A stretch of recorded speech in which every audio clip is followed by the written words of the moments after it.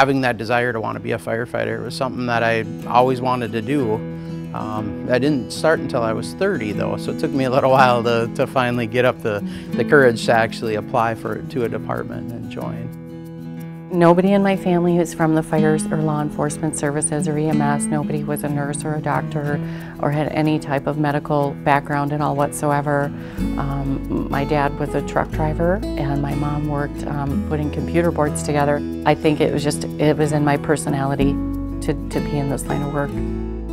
My mom tells me when I was 5, a lot of kids want to be a firefighter, want to be a police officer, want to be certain things, and it just never wore off on me.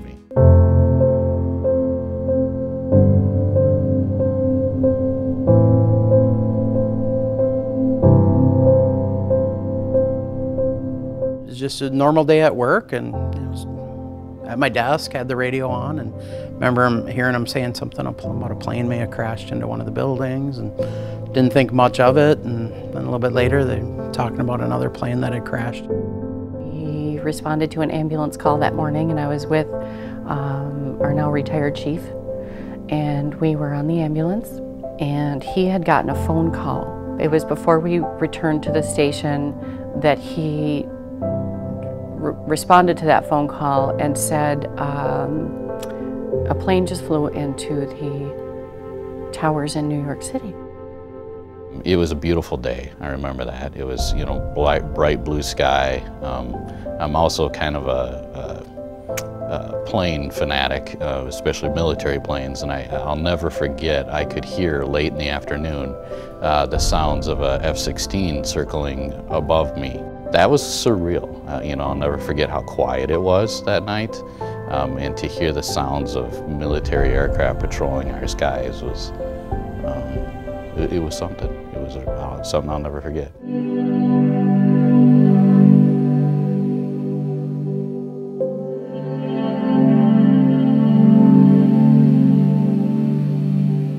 I think it's something that's always in the back of my mind. I know recently I've been reading more stories about some of the first responders that are dying of cancer from that, and so there's always stuff that kind of comes up that makes me remember that day.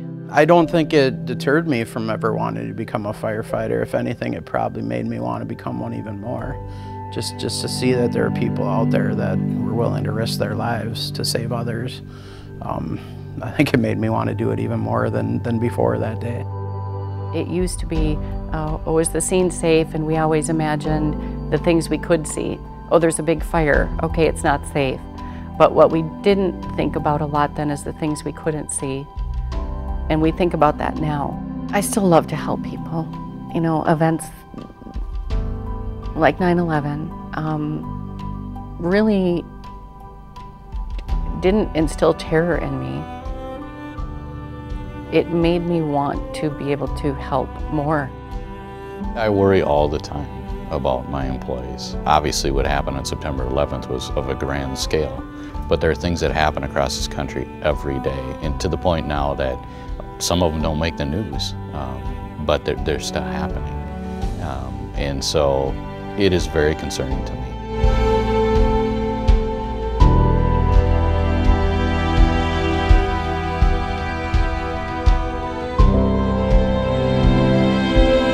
They were going into a situation, they weren't really exactly sure what the situation was. They weren't sure what the outcome was going to be, but they went anyways because that was their job and that's what they were trained to do.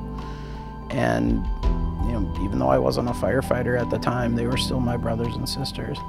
And I just have the utmost respect for them for doing what they did on that day.